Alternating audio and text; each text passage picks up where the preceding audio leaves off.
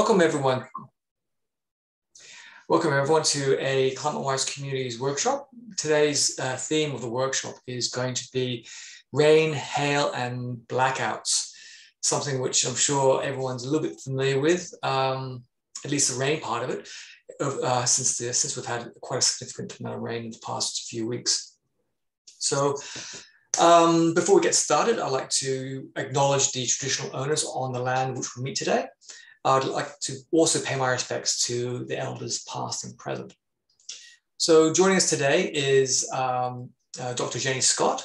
She is the Ku-ring-gai Council's Sustainability Program Leader, and she'll be leading most of the workshop today. My name is James Chan. I am the Sustainability Project Officer, and we both work on the Climate-Wise Communities Program, which covers not just storms, but also bushfires as well. So the flow of tonight's workshop will be fairly straightforward. We will do a presentation about the historical storms in the Ku-ring-gai area. And then we will switch over to show you at least 3 different storms that have hit the North Shore area that are illustrative of the storms that we do get. We'll be doing a hail storm, then we'll be doing a microburst, and then we'll covering off on East Coast low. And then we'll open it up to questions from the audience. If you have questions for Dr. Jenny Scott and myself, please put those questions into the Q&A box. That should be somewhere either on the bottom of your screen or at the top of your screen. If you have any technical issues, please put those questions into the chat box and I'll do my best to get to you. And yes, I think without further delay, we'll get stuck into it. So over to you, Jenny. Okay, well, thanks, James, for that introduction.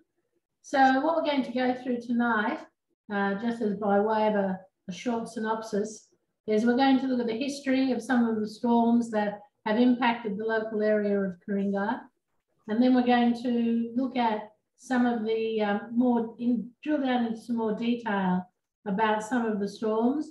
One of them will be a microburst, one of them will be an East Coast low, and the other one will be a hailstorm.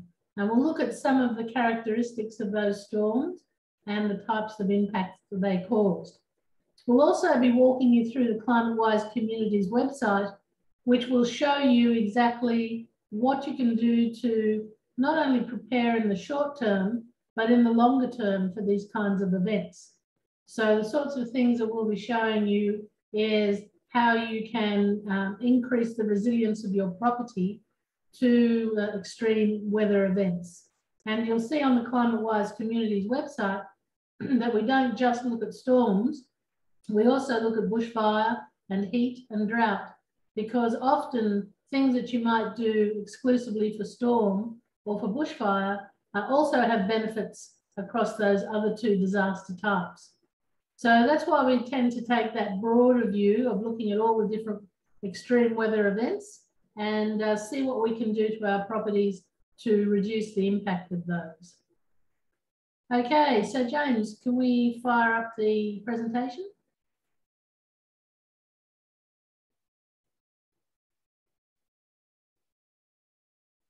So we have Dick Whitaker to thank for these images and a lot of the content of this historical storms presentation. He well, he still is a meteorologist, but he was a meteorologist with the Weather Channel, and some of you may recognise his name. And he put this together for the local area because that's where he lives, and obviously his passion is anything meteorological. So just looking at these historical storms, if we can move on, we go through back to 1896, and that's one of the earliest ones that Dick found some detail of for the Ku-ring-gai area. Now, a lot of this comes from old newspaper reports rather than any records that council had, because strangely enough, it wasn't until probably the last 20 years that council started keeping more detailed records about the impacts of these storms. So this particular storm happened on the 17th of November, 1896. As you can see, hail piled up 7 feet at Turramurra, So it was a pretty intense hailstorm. Gardens and glass houses smashed. Of course, in those days, it was a predominantly rural area. So tiles and windows smashed around Turramurra, which was where the focus of the storm was. And local orchards stripped of fruit and foliage, roof slates smashed, and hailstones perforating corrugated iron verandas at Pymble. And there down the bottom there, you can see that Dick's included an excerpt from the newspaper, and it was from Carlingford to Turramurra that this storm impacted. And it says undoubtedly received the fullest force of the storm. So other areas were impacted, but those areas seem to have been the most affected. So that was the 1896 storm. And this is the path of that storm that Dick has drawn out. And you can see it coming from roughly from the west, the area that it impacted.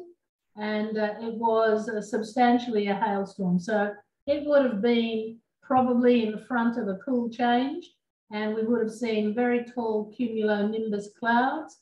And often when you see that greenish tinge to a cloud, that's when you get the hail.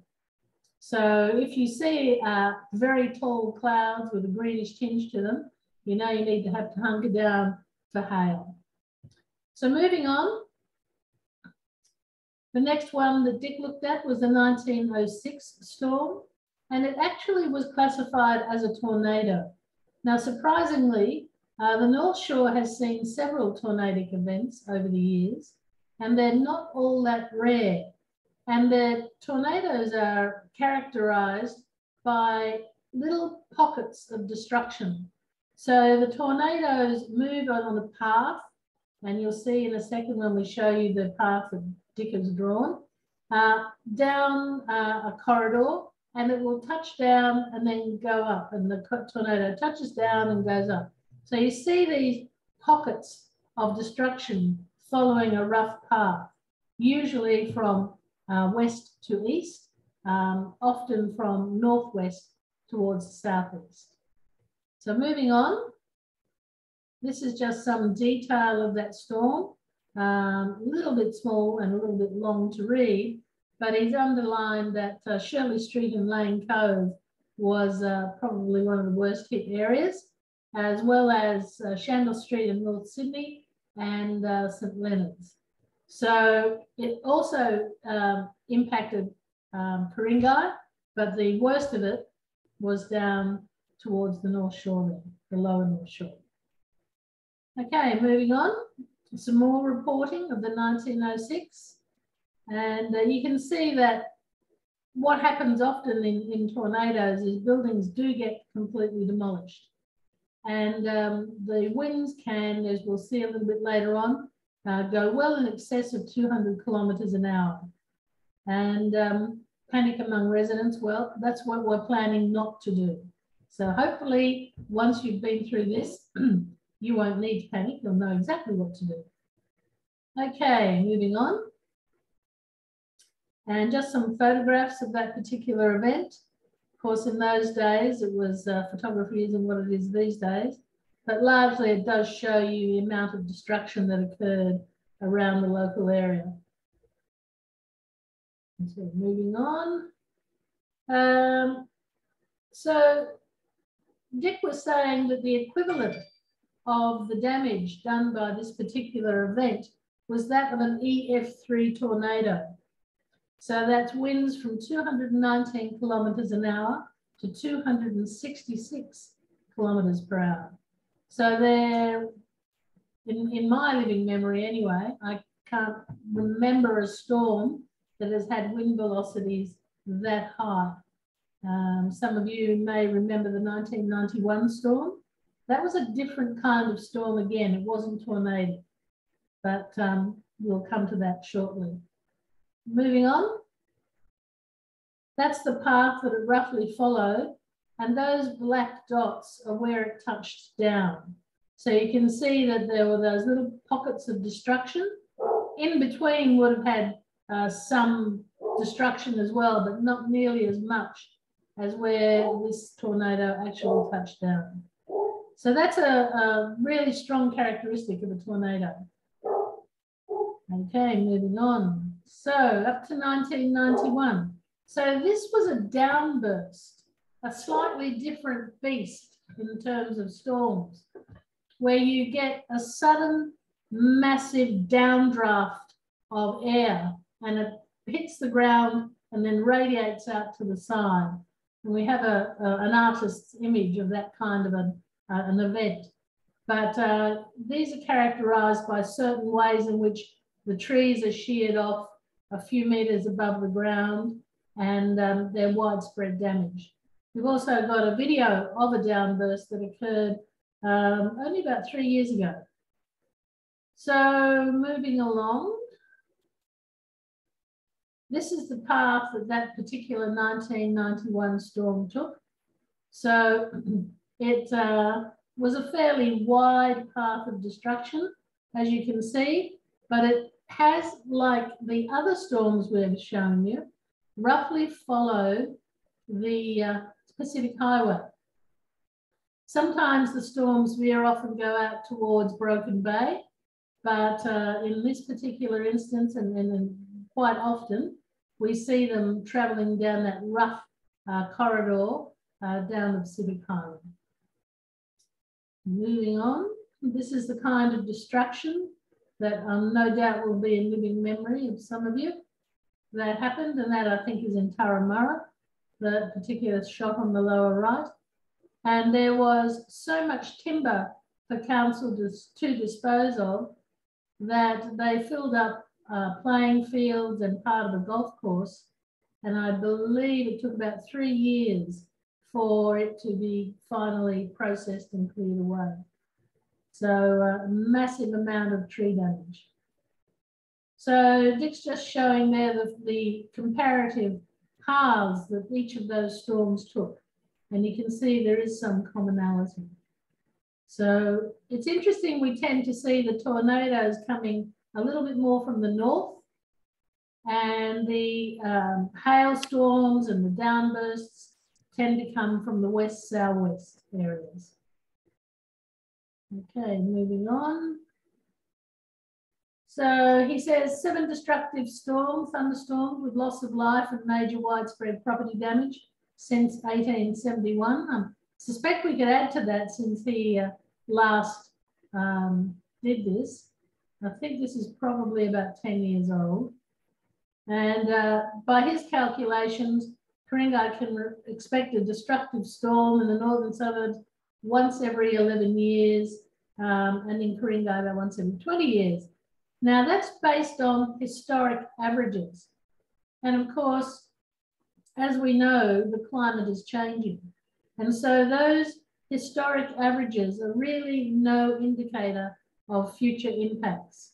With the warming climate, there's more energy in the atmosphere, and as a result, it can hold more moisture and the storms are more severe, as we've witnessed over the last probably 2 years.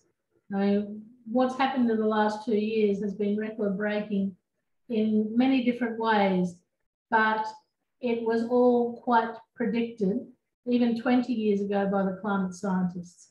They were saying these are the types of events we can expect to see, and they did say somewhere between 20 and 25 was when we could see this sort of weather ramp up. So they're pretty much right on the money with that estimation.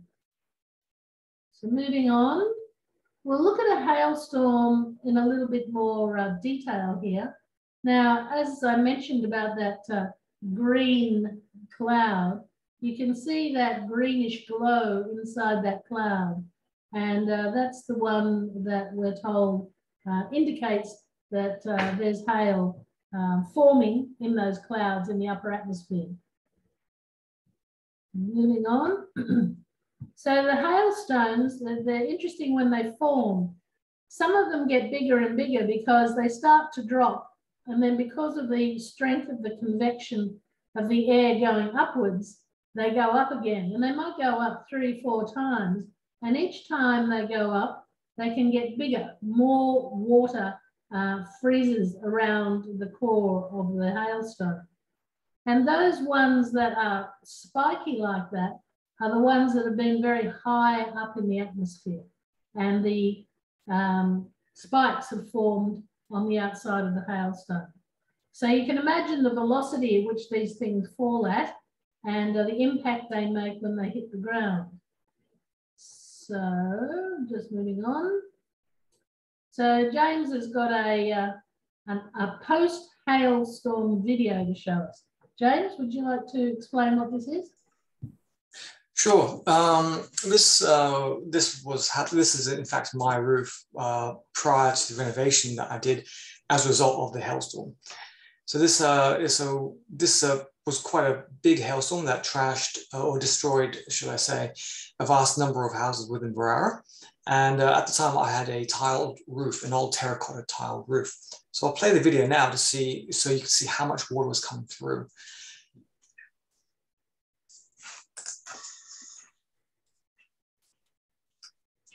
So as you can see, it's really quite a lot of water. So anywhere where there was a perforation in the roof, water was coming through.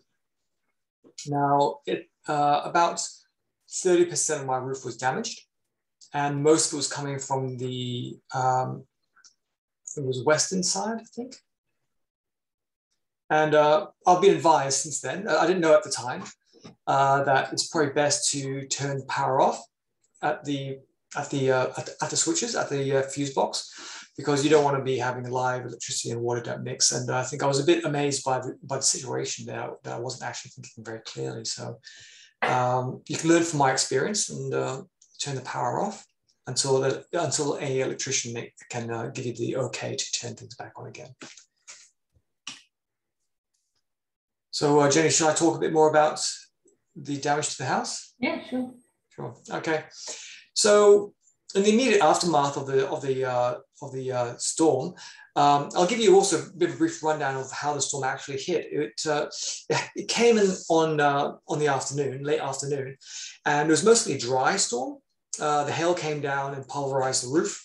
And by the time we got home, we were able to gather some tarpaulins. However, I wasn't able to put the tarpaulins on the roof in time before the rain came, and the rain came down quite heavily, very similar to what we experienced during the past East Coast lows that had torrential rainfall. In fact, the rainfall was so heavy that it was actually dangerous to drive. In fact, I was on my way back from a friend's place with these tarpaulins when the rain hit, and I had to stop driving because I literally could not see where I was going, and there was solid water on the windscreen. The kind of almost greenish color water. It was that heavy. So, and this is again what I did in the immediate aftermath, but I would not recommend it. I would highly recommend leaving this kind of work to the SES. Now, getting on the roof can be very dangerous. You can slip in a tile, they're wet, they're moldy, they've got lichen on it. The tiles can slip out from underneath you. Hairline cracks can hide broken tiles and you can fall through that, cut your leg. And there's some pretty significant arteries in your leg as well, so you don't want to be cutting those. And you could always fall from the ladder. So I can just say I was lucky in this regard that nothing bad happened, but I highly recommend you don't get on the roof. Leave that to the professionals. Now these series of photographs just show you the timescale which you need to be prepared for. Now, if you're lucky during the storm, you might get a response fairly quickly. The storm could be very localized and the number of houses damaged could be quite small. In that situation, you might be able to get some assistance from the SES or RFS or from your insurance company pretty quickly. However, due to the scale of the disaster, you cannot expect to get help very quickly. So the image on your left is 3 days after the storm hit. And then the image on your bottom right is 16 days after the storm hit. And so yes, we had to go through quite a long period of not having a watertight roof. And so you need to be prepared for that, is essentially what I'm saying. Prepared to be without any assistance for quite a long time. And that can be quite tricky, especially if you have a damaged roof and you have water coming through. It might be worthwhile having some tradesmen on call, which you can rely on to kind of help you out in the time of need. And this image here on the top left is an aerial view of the that shows the number of houses that were damaged during the storm. And then the bottom left is an image shared by the RFS. They had helicopters go around the suburb, spotting and counting the number of roofs that were damaged. And as you can see, it pretty much covers most of the suburb of Berowra. It was very localized. It mostly hit Berowra Heights. In fact, the area around in the bottom left of the image, around the train station, was relatively lightly hit. In fact, I had colleagues living in Mount Ku-ring-gai, and they didn't get an ounce of rain or hailstones. So it was a very localized, intense storm, and it devastated a very small geographic area.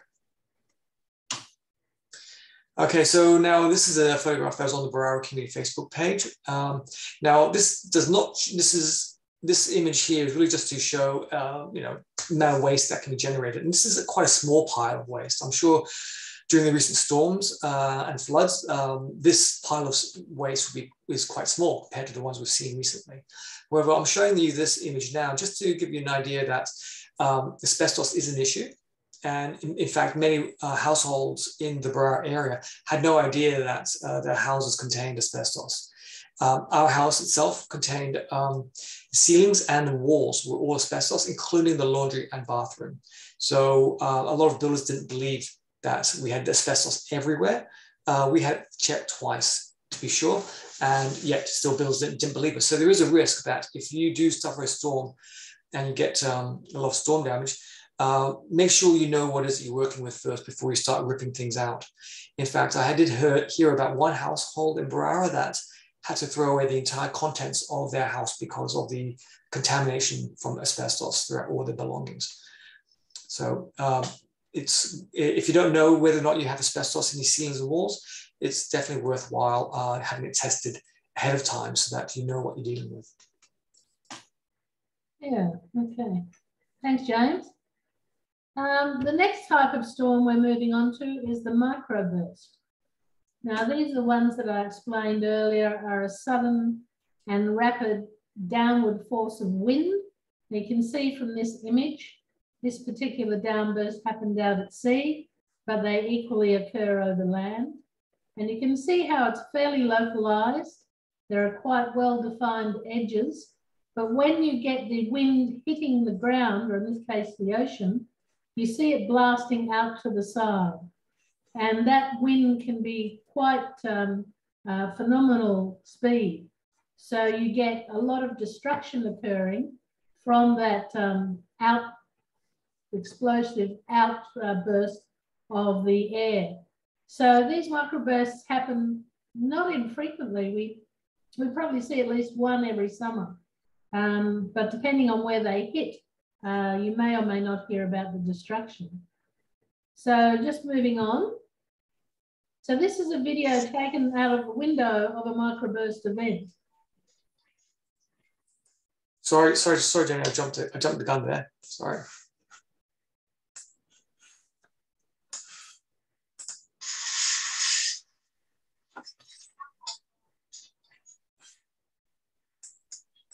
So you can see the wind traveling across the ground, horizontal to the ground.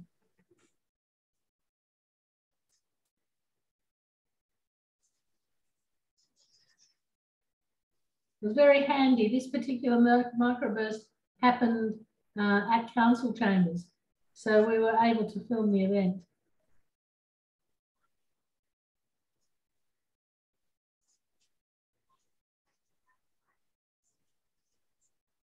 These are incredibly destructive storms, as you'll see. A whole lot of timber coming down.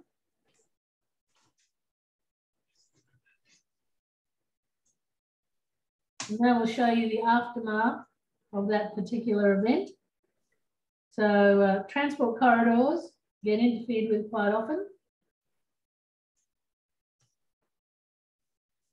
And this particular image is of the outside of the council chambers where a tree branch went through a window, landed on a fellow's desk. Fortunately, he wasn't there in the office at the time. and the door was shut into the office, and the pressure differential was so great when the window burst in that it blew the door off its hinges on the internal door. So that just gives you an idea of the sort of destruction that can occur with these, as well as the next image. I think you have to go back one, James. I think you skipped one. Oh, I did. Oh, sorry.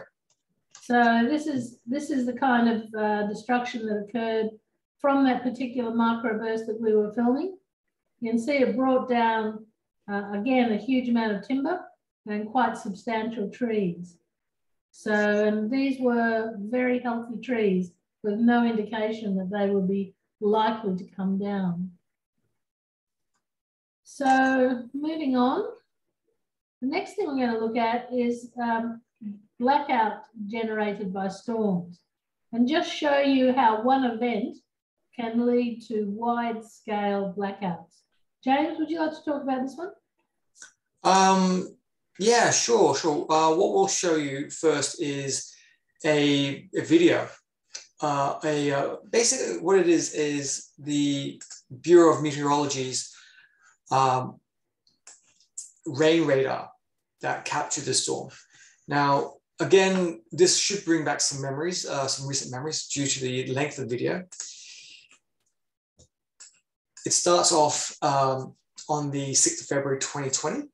And this was an East Coast low that actually put out the Black Summer bushfires that devastated large areas of New South Wales and Queensland and Victoria. So again, we were coming out of a drought, and I think the Warragamba was down to 40% and maybe even less. And this rain event filled it up to close to 100%, about 93 or something like that. So this rain event lasted just 3 days. Not as long, actually, as the one we experienced recently. I think it was almost 2 weeks worth of rain. And what makes this storm different to the one we just experienced was the winds that came along with it. It was very damaging, and it caused a lot of trees to fall down. The ground was sodden, so the trees the root bases were able to lift up off the soil and come down and damage power lines and other bits of infrastructure, damaged houses and damaged cars and the like. Here you're seeing on the 9th is when it really picked up, when the rainfall really came down very heavily. And along with this heavy rainfall was, like I mentioned, the high winds that caused a lot of destruction. So that's pretty much about it. So now we'll look at the aftermath of that storm.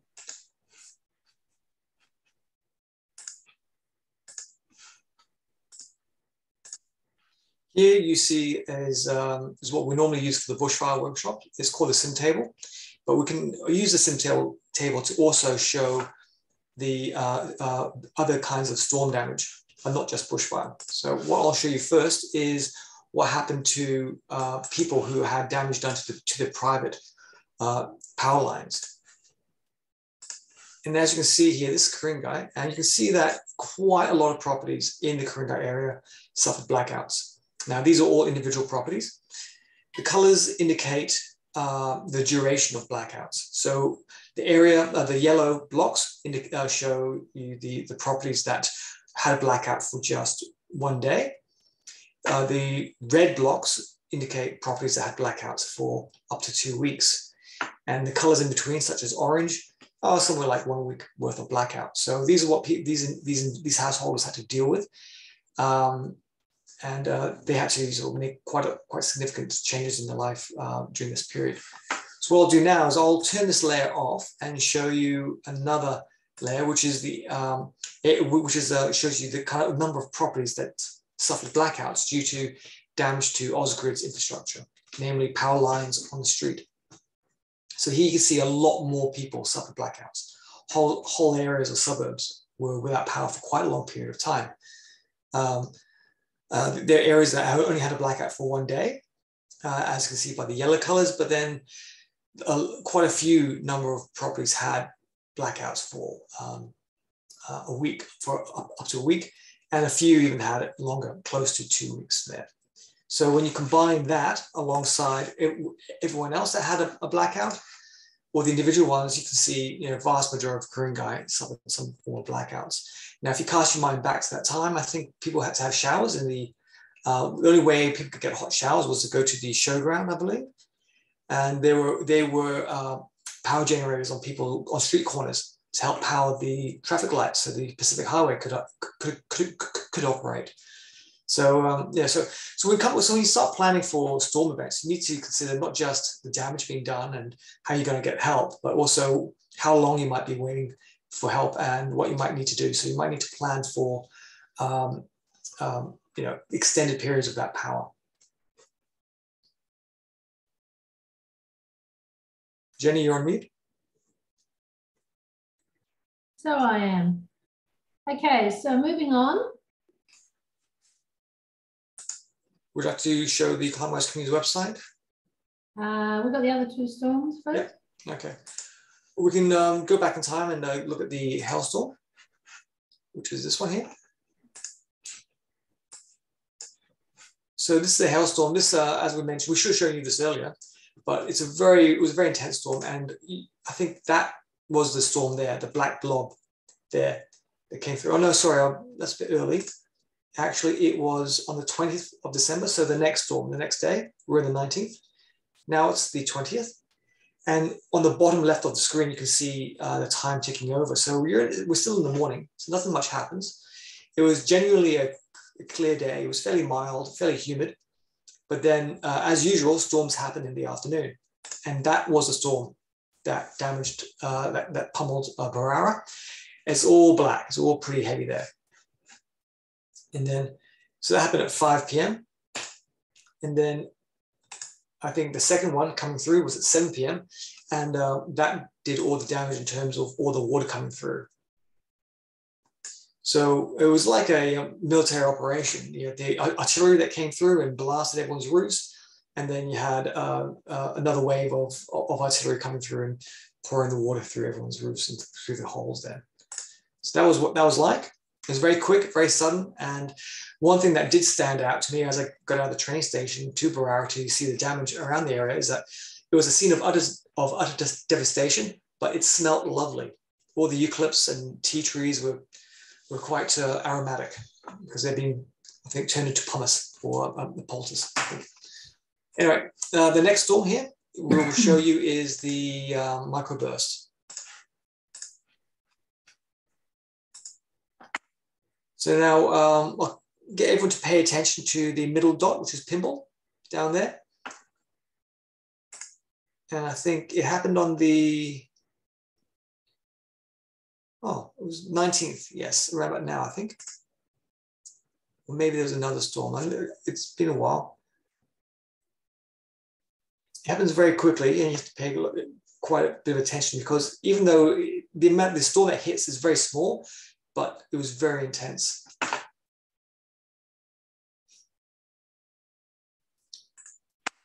Sorry, I was looking at the wrong storm.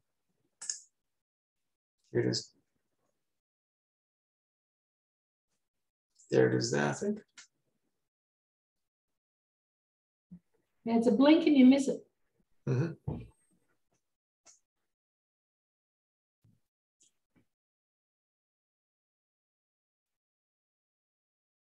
So what you can see from the footprint of these storms is exactly what Dick Whitaker has said. Where they're coming from is either the southwest or the northwest, except for the east coast low, which comes in off the ocean. In fact, I have to make a little correction. This is the moment the storm hit Pimble. As you can see, that black blob is coming just across the square that represents Pimble. And it happened at around about, say, 12:48. And I was just finishing my lunch outside and I was able to duck inside the council chambers before the storm hit. And literally within 5 seconds of me entering the building, the storm hit and trees started falling down. So it was very, very dangerous. Had I been a little bit late or caught out on the street, as I think a number of people were, they could have been hurt by falling debris. So you can see with these kinds of events that it's not just one area that gets hammered. There are a whole range of areas suffering impacts at the same time. And that's part of the reason why the SES may not be able to get to you for a day, even 2 days. And as the people up in the Northern Rivers were quite rightly distressed that nobody came to help them, that's the sort of thing we've got to plan for. What do you do if nobody comes to help? And it's about communities learning to help themselves largely. And that's a program that Council is developing at the moment, more about communities working together collectively to be able to respond to these events in a recovery situation, but also in the preparation. So that's for a future workshop. But for now, we'll go and look at climate-wise communities, because this will help you focus your mind on your property and what you can do to prepare yourselves for these kinds of events, and how you can make your property more resilient, and how you might connect with your neighbours when recovery or you need some help in preparation. So the climate-wise communities is set into 5 steps, and it's called the Get Ready Check. So are you ready? And you just press yes and agree that you want to council if your house blows down. And the first thing you get to do is map your location. So we type in an address into the website, and this address will bring up an outline of your property and give you an idea of the sorts of issues that your property is subjected to. So we've just typed in a random address, and it'll clarify as the internet speed picks up. And what you'll see is a number of different colours that go across this property. Now, the red is bushfire prone land, the yellow is ember attack, the blue is flood prone. So you'll see if we scroll down a little bit that this property has most issues except exit issues, which means it has multiple ways in and out. So if they need to evacuate, they have choices available to them. Now, there's a lot of properties in Ku-ring-gai where they don't have choices available to them because there is only one road in and out. And that takes special consideration when you're doing your bushfire or storm plan. So this particular one, it is subject to bushfire. It's also got ember attack. It's flood prone. And every property in Ku-ring-gai will come up as being subject to storm and to heat. So that's just a universal risk across every LGA. So that's step 1. Step 2 looks at your personal situation. So I just click on step 2 and we'll scroll down, and you'll see that there are a number of questions for you to answer. And those questions give you a bit of a feel of how well prepared you and your household is. Can you scroll down a bit more, James, please? So it asks you, do you live alone or with others? And I should mention, by the way, that this data, once you step out of a step, that data, unless you save it as a PDF to your computer, which is an option at the bottom of every page, that data is lost because council doesn't want to know your personal circumstances. This is for you and you alone, or you and your family. So looks at the people in your household. James, any chance of making it any larger? That screen? Yep, thanks. So whether there are children, elderly, and you click on the box that's relevant, and it will give you a hint about some of the things you need to think about in your planning about what are you going to do with elderly people, how are they going to cope, and how you're going to evacuate them, etc. So it gives you a lot of hints about what you might need to think about in the plan. Same as if you're a carer or if there are people in the household with health and medical conditions. And if there are pets in the household. Now, you would have seen on the footage of the floods up in Lismore and the Hawkesbury, a lot of people evacuating at the last second with their dogs clutched to their chest or swimming along beside them. So in the Lismore instance, that was an extraordinary flood, and you could be forgiven for saying people would not have been prepared for that kind of an event because it was so sudden and so extreme. So in general though, particularly with flood-prone land, you do have a bit more time, you get a bit of warning, and you can make sure you can get your animals out. Now, that takes a bit of planning because animals, when there's a lot of stress around, will hide or they won't let you catch them. So you've got to think about how you're going to handle that sort of situation should it occur. You've got to think about whether you've got your own transport waiting at your door or whether you're going to have to organise for someone to come and help you get out or get your pet out. And what are you going to do if you're not at home? So say a storm hits and you have the kids at home alone. How are they going to cope?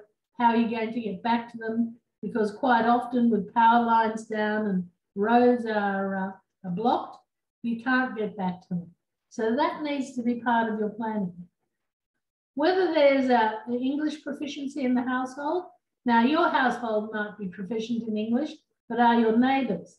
And if your neighbours are not, then it's a good idea to work through this with them so they understand the situation should something happen, instead of when you're about to leave, as has often happened, your neighbour coming across and saying, what's going on, what's happening? Home ownership gives you a lot more opportunities to be able to modify your home to make it more resilient. But if you're a renter or a boarder, then that comes with a bit of negotiation. But it also may mean that you want to increase your personal insurance to cover any losses if the owner of the home won't improve its resilience. Mobile phone connections. Of course, when the power goes down, we don't have a landline anymore. Sorry, we don't have the landline because it goes through NBN, and we don't have the computer. So a lot of the time, all the emergency messaging will come through the ABC in Sydney 702. They're the emergency broadcasters. So you would need to have a radio, either your car radio or a battery radio in the house, to be able to listen to what's going on and give you the heads up as to how you might be able to get out and where you might be able to get assistance. The other thing that happens in these severe storms, of course, is the mobile phone towers can come down, and you lose your mobile phone signal. So that radio can become a pretty precious lifeline. So again, in this step 2, you save it to your PDF. And then we move on to the big step, and this is the one that looks at your property. Now, as I said, we don't just look at storm, we also look at bushfire and heat and drought resilience, as I said, because there are common factors to each one of these disaster types. For example, communication is common to each disaster type. Some people like to draw a mud map of their property and look at the features that are strengths and weaknesses. So if you've got trees overhanging your roof, that might be a weakness, and your plan might be to get an arborist out to assess that tree. And sometimes they take a few of the heavy limbs out, which allows the wind to pass through the tree more easily, and there's less likelihood of the tree blowing over. So you look at different features of your house. Now, to get a very detailed look, we scroll down and you can see what we're interested in tonight is storm. So we're going to click on storm. I think that's bushfire, James. James is very used to clicking on bushfire. Yeah, so sorry, Jane. That's muscle memory. Speaking. So we look at the kind of roofing material that you have and its age, because that can be a real weakness, as James pointed out, with the old tiles. The old terracotta tiles get very brittle as they age. And so if you get a hailstorm, they can impact and smash those tiles relatively easily. But if you have a collarbond metal roof, for example, that can be much more resilient. And also the shape of the roof. Now, something we haven't put in there, but which has often become an issue, is the distance of how far the roof goes out over the wall, the external wall. So a lot of modern houses, they don't have much of an overhang. And so what happens when the gutters back up, the water pours down the wall cavity. So it's always something to think about if you're going to redesign your roof, to give yourself that bit of distance from the wall so that the gutters, if they do overflow, just free fall through the air rather than into your wall. So again, when you click on each one, it will give you a little bit of information about that particular aspect. The roof to wall connection method. So how the roofs and the walls, and also how the roof is tied down to the structure. Now, a lot of the older houses, would you believe, some roofs are just sitting on the walls. They're not tied down at all. So knowing whether or not that roof is secured to pieces of the infrastructure that go into the ground is quite necessary, particularly for those strong winds. Again, we look at the state of the gutters and the downpipes. That's a fairly obvious one. Now, as you can see, it's all color-coded. So if it comes up red, that means it's a weakness. If it comes up green, it means it's much more resilient and less likely to fail. So we go on down through skylights and solar panels. And then we look in some detail at the walls and the material that they're made from and the seals around the doors and the windows. We look at the garage door because it can be, particularly if you live down a hill a little bit and you've got a small drain outside your garage door, that can often, if you don't keep it well maintained, fill with debris and overtop very easily in a storm, and so flood your garage. Now, if there's any way to seal your garage, some people have a bit of a lip, so getting into the garage, there's just a small step that you drive over and into the garage, and that helps, gives you a bit more buffering to keep the water out. We look at the outdoors, we look at the landscaping, particularly the drainage and where it drains to. Not only have you got to think with these new types of rain events that we're having now with climate change, we've got to think whether or not our drains have the capacity to deal with some of these high flows that happen when we get these phenomenal rain, like what was it, the peak of the last storm that we had, it was averaging 200 millimetres a day for several days. So you've got to think, can your drainage cope with that? We look at outdoor sheds just because they need to be kept secure as well. Wind and sheds can take off in storms. And surprisingly, so can water tanks if they don't have much water in them. So think about whether or not your water tank is secured, or at least it gets a certain amount of water left in it to keep it weighed down. Outdoor furniture and items. So generally you've got to bring them inside. So you've got to have room to put them inside, or at least on the lee side, the side opposite to where the storm is coming from. So the plumbing and drainage systems, we've spoken about that. And a strong room for sheltering during the storm. Now, I heard on the news tonight a lady talking about a tornado in the US hitting a school.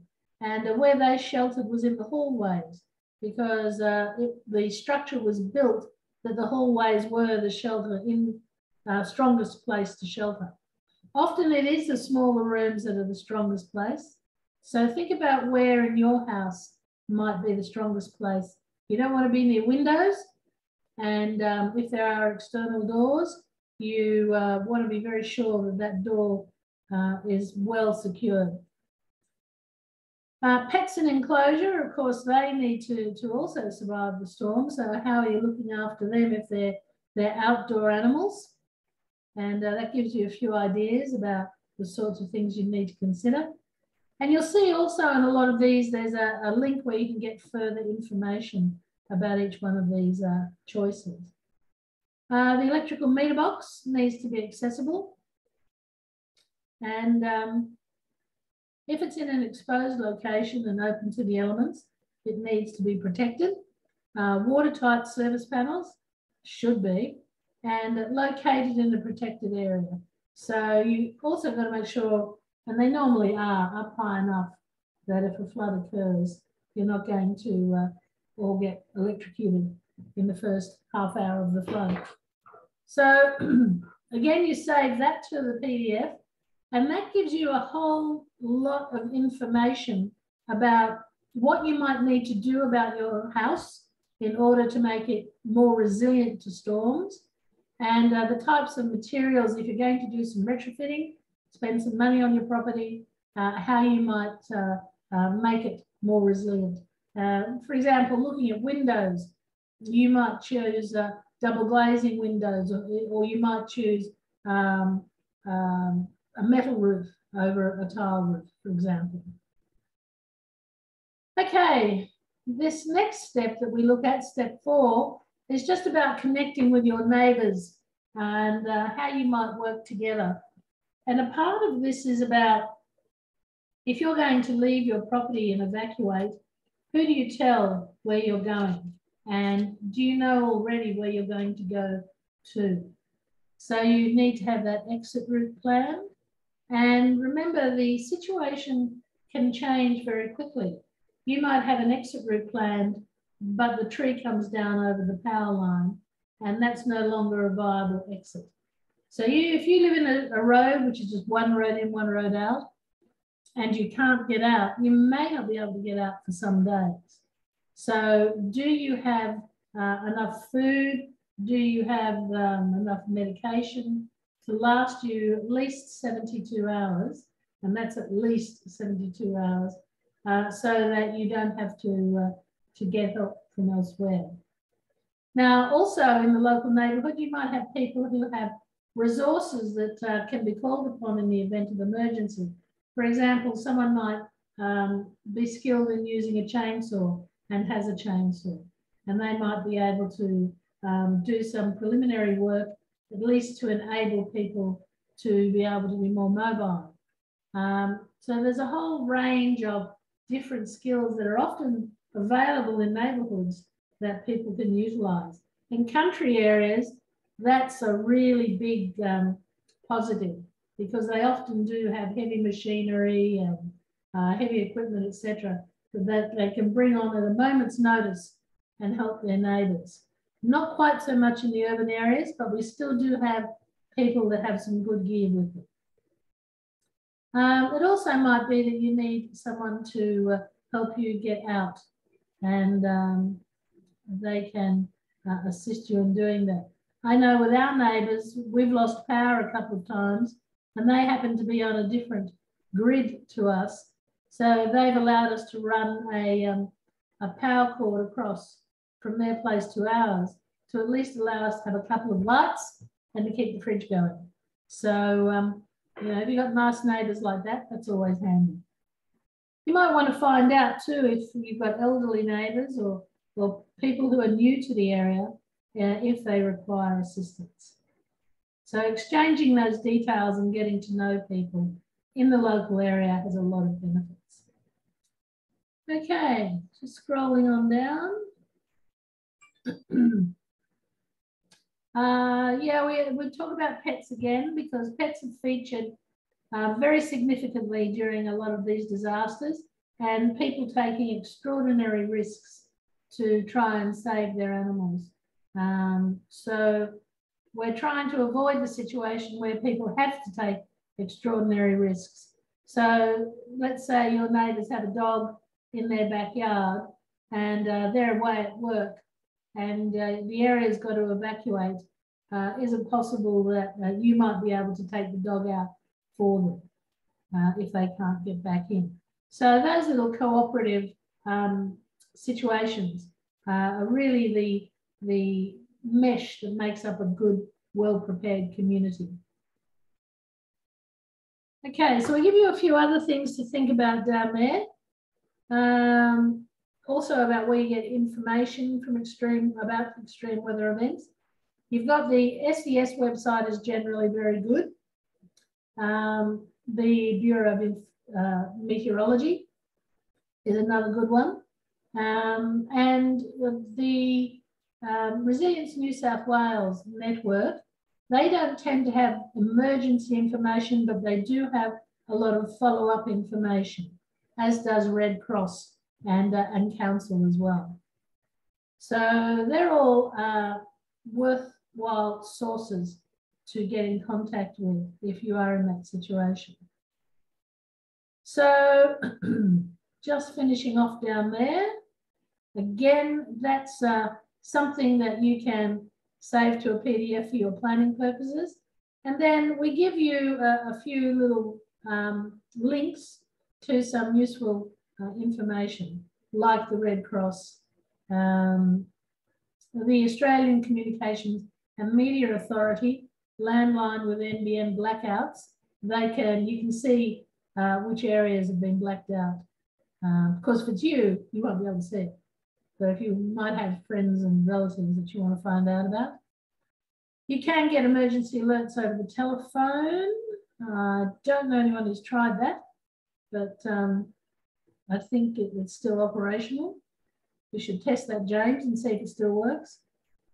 And of course, the Red Cross have the Get Prepared app, which is something that you can use all this information and use their app as the planning tool. Also, the RFS, if you're looking at fire, is a useful one. And there is on the Red Cross one specifically for carers. So if you're a carer and you want a plan that's useful to your circumstance, have a look at the Red Cross website.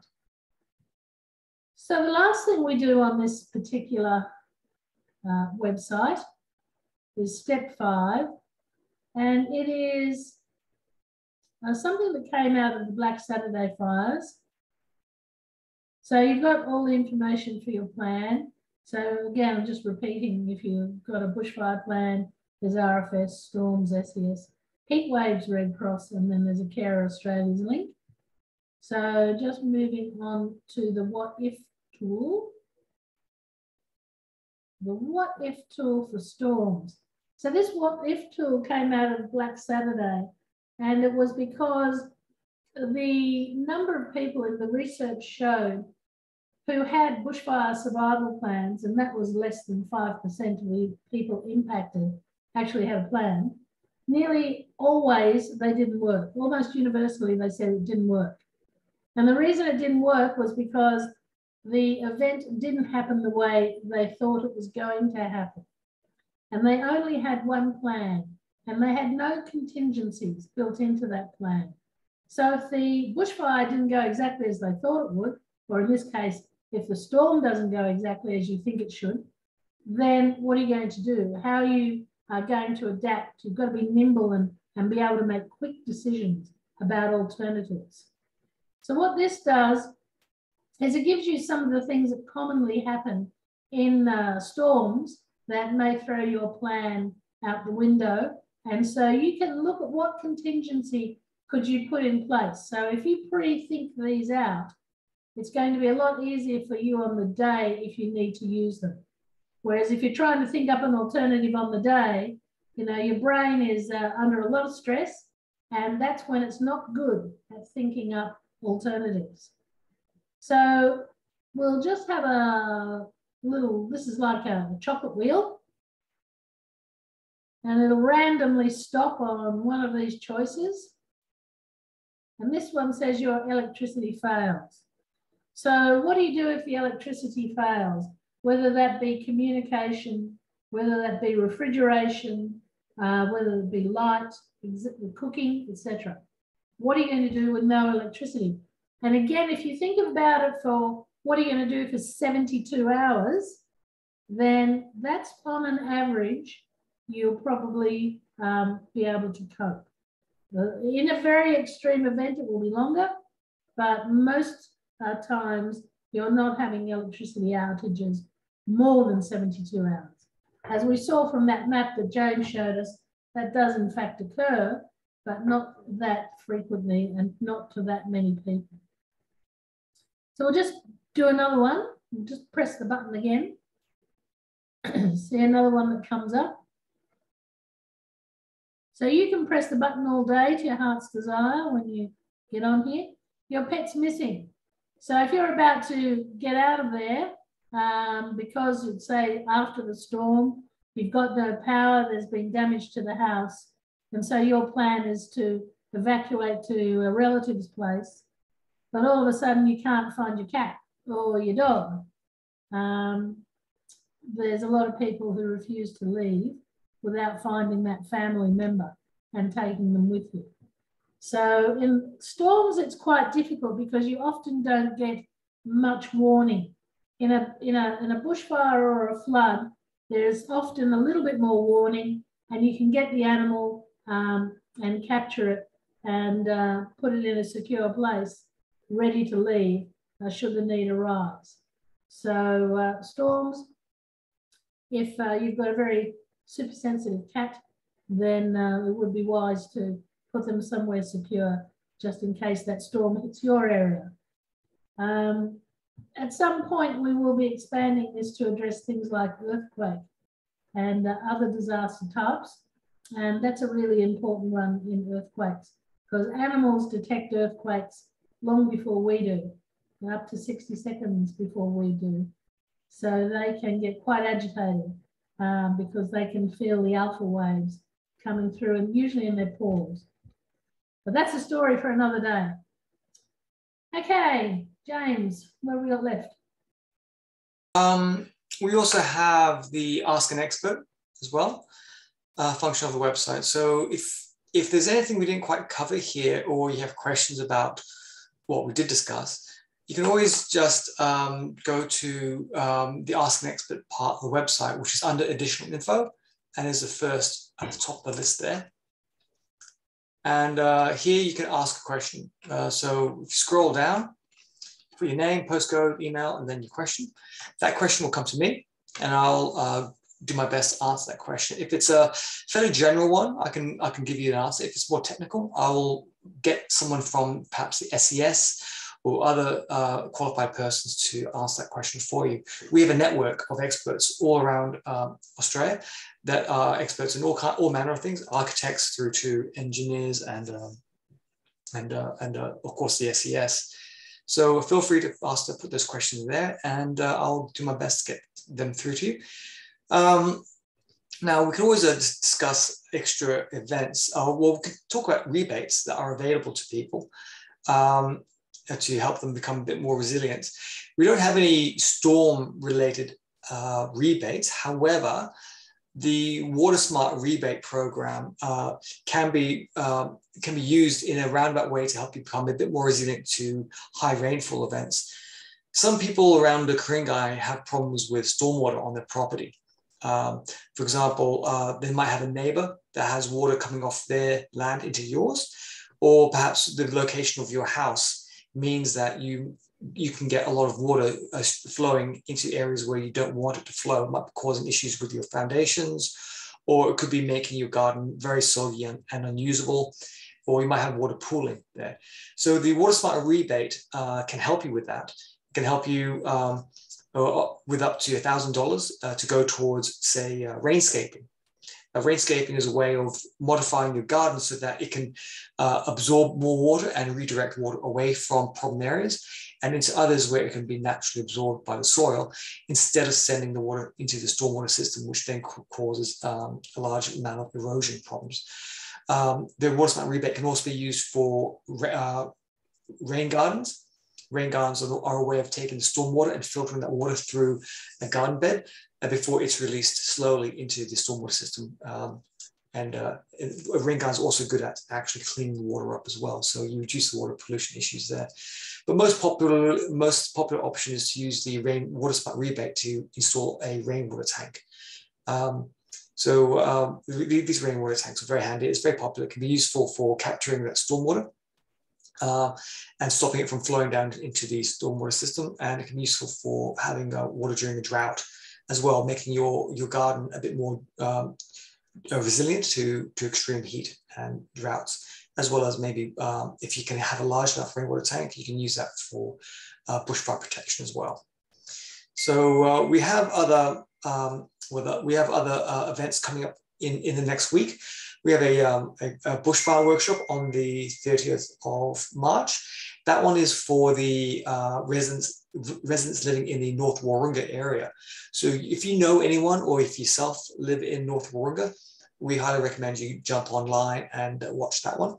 It should be very good, and we'll be simulating a bushfire in the North Warringah area, and it will show you how it could occur and the damage it could be doing to people's homes.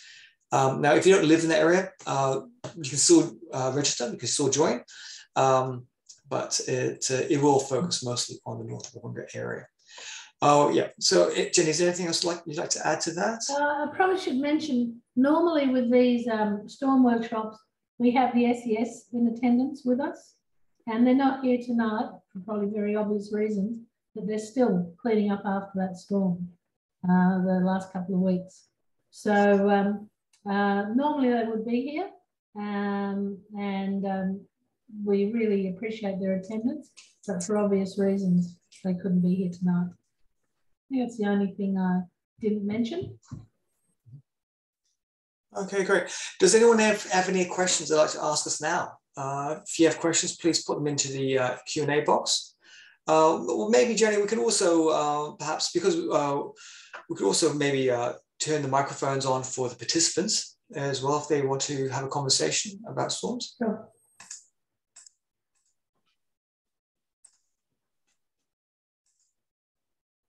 So I think Nick, Linda, and Joe, you're allowed. You can talk if you like. If you have a question you'd like to ask.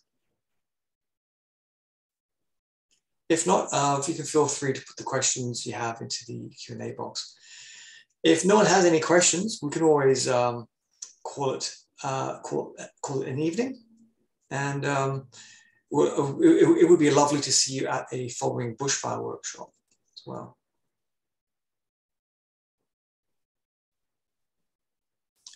So, Joe, do you have a question? No? Okay. Oh, Jenny, I think we might be able to leave it here. No one has any questions, and we'll leave you all to enjoy your evening, and good luck, and let's hope there's no East Coast lows this winter, because I think everyone is a bit fed up with East Coast lows. Yeah. Yeah. Oh, actually, I did have one extra thing I need to mention, and I'm sure everyone might be experiencing it right now, is mold. Actually, that's one of the surprising impacts of storm season or an East Coast low. If you have reverse cycle air conditioners, it does have a dry mode. We use that during the 2 weeks or so of constant rain, and we're able to avoid the worst of the mold situations. I think, judging by what's being shared online or on newspapers, other people have suffered really badly with a lot of mold. So find that function on your air conditioner and make use of it. Now you tell me, James. Okay, all right. Well, thanks everyone for your attendance, and we hope you got something out of it. Mm-hmm. Yep, and make that emergency kit. Could be very useful. All right. All the best. Stay safe. Bye-bye. Okay. Bye.